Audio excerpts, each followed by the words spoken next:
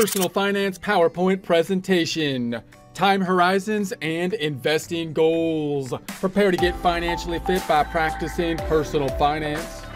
Most of this information can be found at Investopedia, using time horizons to reach your investing goals, which you can find online. Take a look at the references, resources, continue your research from there. This by Lisa Smith, updated January 26, 2022. In prior presentations, we've been taking a look at investment strategies and goals in general. Now we're looking at using time horizons to reach your investing goals, focusing in on those time horizons. When contemplating an investment, few questions are as important as, quote, what is your time horizon, end quote.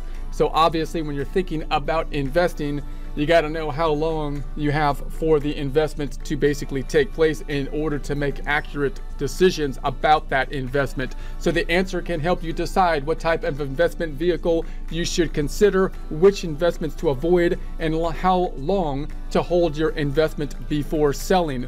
It is important to note that the passage of the Setting Every Community Up for Retirement Enhancement, that's the SECURE, the Secure Act, in December 2019 changes some of the familiar rules of retirement. For example, prior to the passage of the act, the age for taking required minimum distributions, those are the RMDs, from a retirement account was 70 and a half.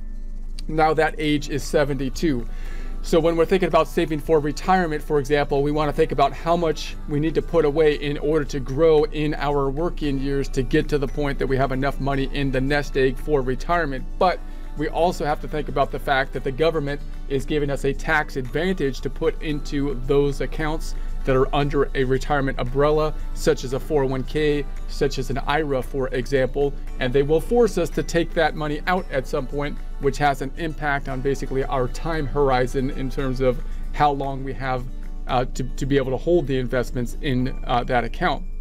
So in addition, if you are still working, you can continue to contribute your traditional IRA account past the former cutoff age of 70 and a half, similar to the rules for the 401k and Roth account. Risk and time. So whenever we're thinking about the risk of the investment, if we have a longer time horizon, that greatly changes the calculation. Investors often put their money into an average investment vehicle such as growth stocks and then keep it there indefinitely. Not a smart move.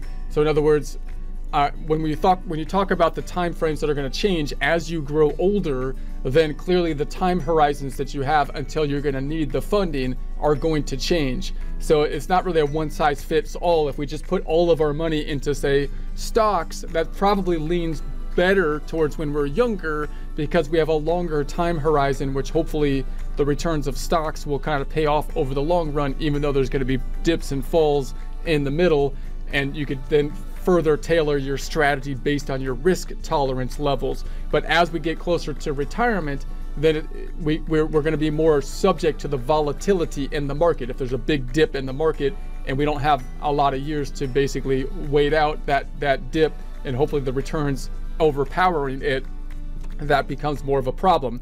While such an investment may be a good choice when purchased, it can become less and less appropriate as time passes. This scenario often happens when saving for retirement or for a child's college expenses, any long-term investment plan. So notice that we might have a specific goal-oriented plan, and the same kind of thing applies there, and we might just be saving generally for retirement. So then the question would become, well, how do I change my mix in investment strategy which would be appropriate? And we could use different vehicles to do that. We might use one fund that has some kind of targeted fund that kind of mixes up the mix, or we might have our own strategy for altering the fund categorization. And obviously we want to be aware of the complexity involved as we think about these different strategies. So in one common example, investors partake in their company's employee stock ownership plans. Over the course of several decades, bi-weekly payroll deductions, employer matching contributions help the employee build up a substantial number of shares in the company.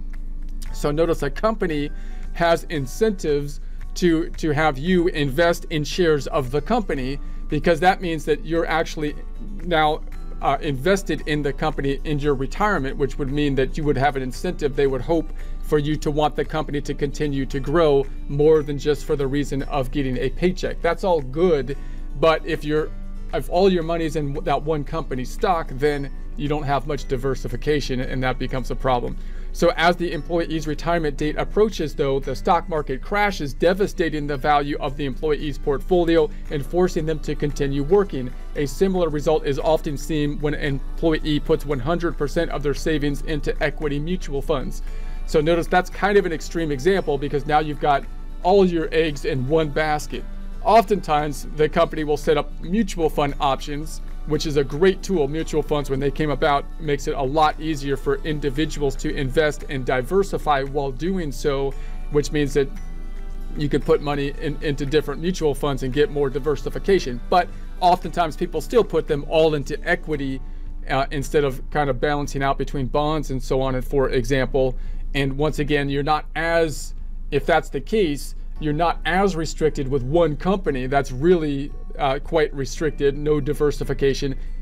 If you're in equity funds, that's more diversified, but still you're not really taking into consideration other types of investments, which can further diversify hedging if there's problems in, say, equities. So for years, a bull market reigns and the balance grows. Then just as employee starts planning to retire, a decline in the stock market wipes out the substantial portion of the employee's nest egg.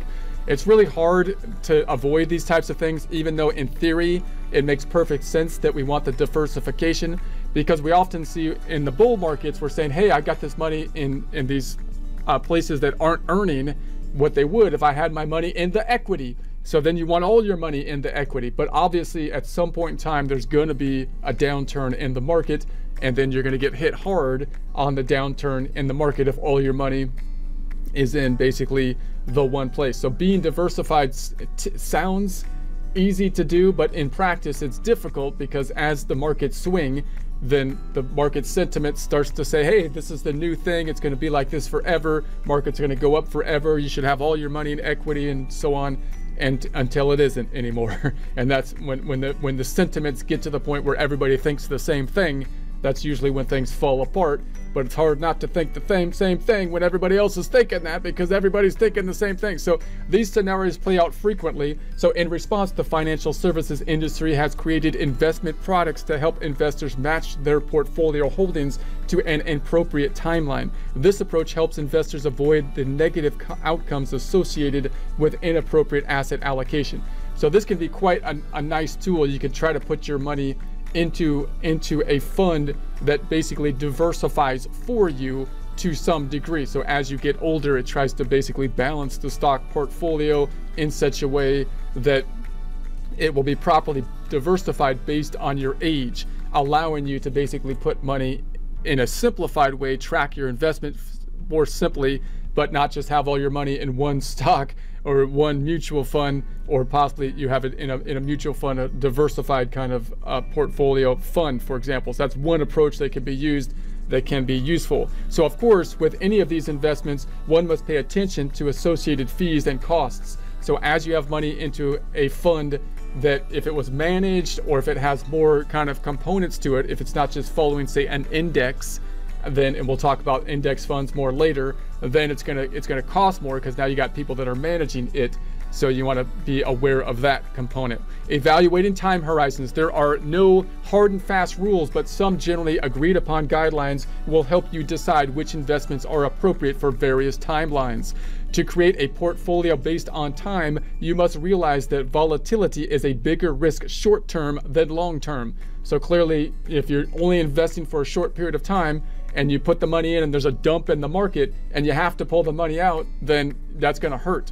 But if you've got 30 years that you have to pull the money out, then if you could stomach the downturn, you might be able to wait it out, and usually that would be beneficial, because in the long term, things hopefully will play out well if history tells us about what's going to happen going forward. So if you have 30 years to reach your goal, such as retirement, a market move that causes value of your investment to plunge is not as big a danger, given that you have decades to recover. Experiencing the same volatility a year before you retire, though, can seriously derail your plans. Accordingly, placing parameters around the time frame of your investments is a valuable exercise. So clearly, when we're younger, we might have more in stocks that have potential for greater returns but more volatility, and then we might taper that towards retirement so that we're not exposed to as much volatility, because we're going to need the money at that point in time, for example. Just a general idea strategy. So short term, as a general rule, short-term goals are those less than 5 years in the future. With a short-term horizon, if a drop in the market occurs, the date on which the money will be needed will be too close for the portfolio to have enough time to recover from the market drop. To reduce the risk of loss, holding funds in cash or cash-like vehicles is likely the most appropriate strategy. Money market funds and short-term certificates of deposit are popular conservative investments, as are savings accounts. Now note that recently, a lot of people look at these money market accounts and savings accounts and CDs and say, well, those are just ridiculous because the interest rate has been held artificially low for so long that you don't feel like you're getting any returns. But they're not going down, right? You're not going to get hit by the decrease in the market. So that's good. And if you're in a period of inflation, then you start to look at these money market funds and whatnot. You might have interest that you can say, okay, I could see at least a return on the interest. So it really depends on what kind of market we're in. And like I say, markets tend to change. They might be static for some time, but then you can have a substantial change to the market. People might say, okay, the new norm is to have interest rates at 0 all the time until it isn't, right? And so just be aware of that. So intermediate term goals are those 5 to 10 years in the future. At this range, some exposure to stocks and bonds will help grow the initial investment value, and the amount of time until money must be spent is far enough in the future to permit a degree of volatility. Balanced mutual funds, which include a mix of stocks and bonds, are popular investment for intermediate term goals.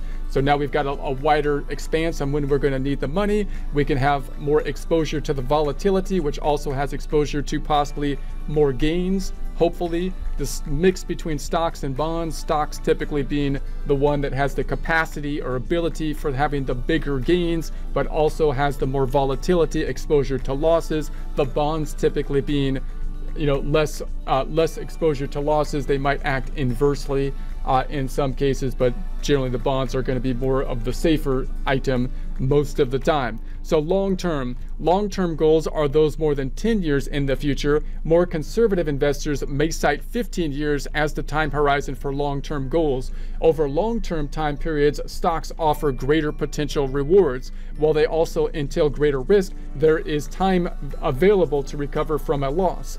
So if you have the long term, you might be leaning more on the equity sides of things.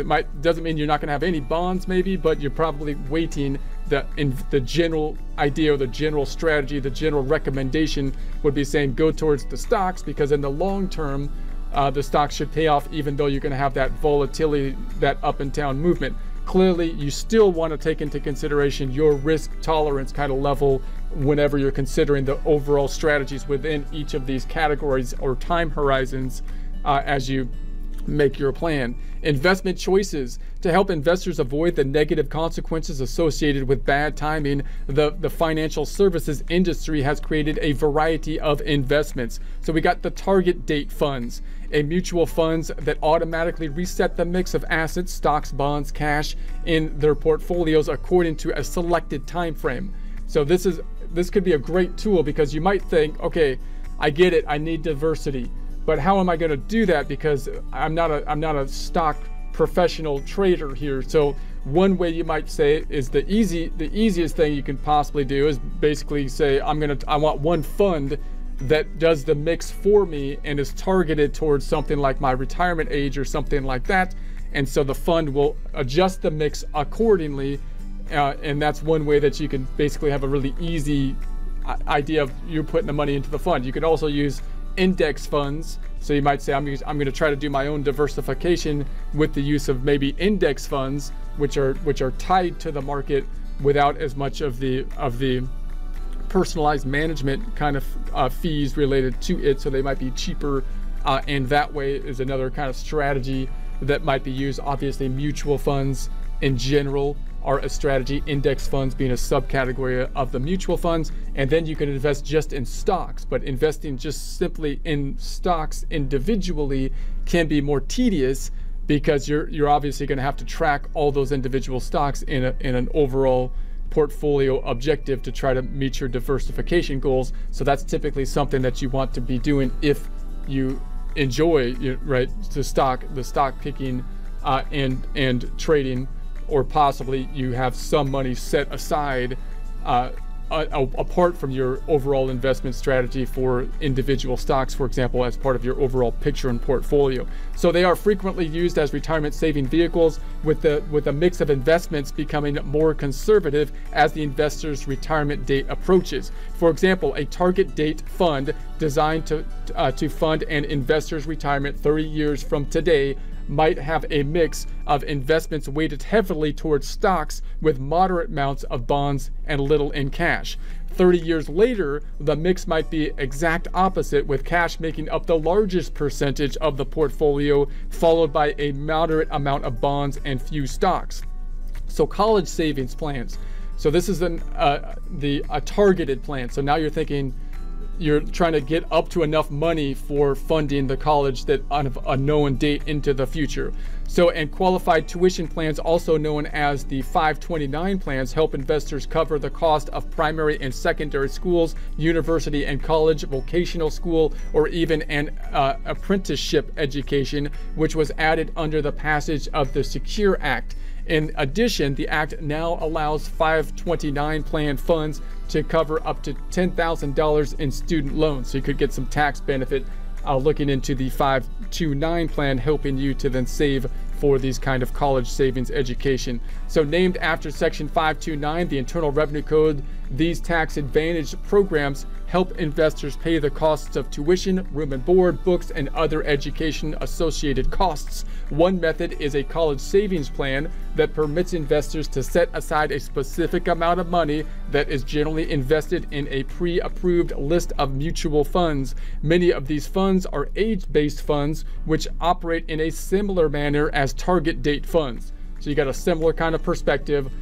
We're investing, we're trying to get obviously gains or returns, and we would like to do so in a targeted based method, which means that we have this horizon, and therefore the closer we get to that date, then the range will change, and the less we would want on the volatile type of investments. So you might have a similar kind of approach using a type of mutual fund which pools money together, and we'll talk more about them in future presentations, but they pool money together so that individual investors have the ability to invest in a more diversified fashion, and you could set up a diversified mutual funds in a similar way as you might do for targeted funds for retirement. So at the child ages, the date on which tuition must be paid approaches, the asset allocation becomes conservative, meaning less volatile stocks, more cash and bonds. Since the value of the investment portfolio changes with fluctuations of the financial markets, automatic adjustments to the portfolio move money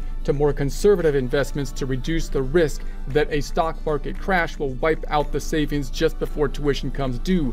The challenge here is that underlying investments grow may not be enough to cover the full tuition costs. So mutual funds are a convenient way to diversify. So mutual funds were a great, huge benefit, because before mutual funds, the investing was typically something that might be more wealthy individuals would be doing, because they would have the ability to diversify, whereas because they're investing in individual stocks, if you have mutual funds, then that opens up the ability for smaller investors, which is great for smaller investors. It's also great for businesses who have a wider range of capital that is available to them. Choosing investments that automatically shift assets to cash or income-oriented investments isn't the only option for investors seeking to use time horizons. Investing in mutual funds and then moving the money to less aggressive funds as time passes is another option.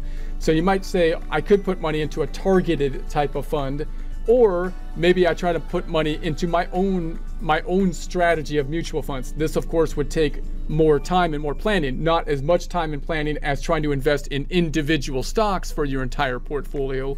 But you might choose mutual funds and want to, and this would be someone who is investing that wants to be more engaged in the process. Then you would be saying, I'm going to have my own set of mutual funds, and as time passes, I will do my own reallocation from those mutual funds that have a high volatility, like equity, and into other types of funds, possibly bonds and cash, for example. So they offer professional investment management, including security selection and a large variety of choices, making it easy to get a mix of many securities. So-called, quote, balance, end quote, funds even offer a balance between stocks and bonds in a single fund. So you can find funds that are trying to balance out between the stocks and the bonds in various ways. But of course, if you have a static balance between the stocks and bonds, then it becomes a little bit more difficult to adjust that balance as you get older and your time horizons change. So the idea would be that you have one set of balance between, say, stocks and bonds when you're younger, and then as you get closer to, say, retirement, then you're going to have to change that mix up to reduce the level of volatility.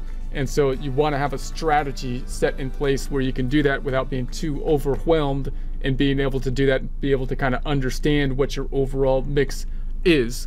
So stocks and bonds can be used to build and manage your own portfolio if you have the time, skill, and interest. So clearly all those three factors would be relevant, right? If you don't have the time, skill, and interest, then you might be looking just at the targeted fund that hopefully tries to reallocate in accordance, and possibly have some other investments to as well. But that would be the general idea. If you have the time and the skill, and you're saying, I would like to get more involved in the mutual funds and the time horizon change-ups, then you might then go into a strategy of mutual funds, and you might set some money then aside as well if you would like to invest in the individual stocks. But personally, I think of investing in the individual stocks as more of like almost more of a gambling type of thing, where I'm gonna spend the money, and if I lose some of the money on the individual stocks, I would like to have enough money in my other strategies, which would be mutual funds or a targeted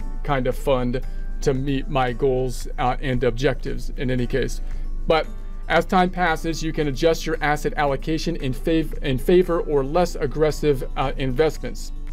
So what's the bottom line? Time horizon investing is all about planning. You need to think about your goals. Once you have done that, investment selection is based on the amount of time you have until the goal must be funded. So as the funding date approaches, assets are shifted to more conservative investments to reduce the risk of market-related losses derailing your strategy. However, associated fees need to be considered when choosing the mix of investment.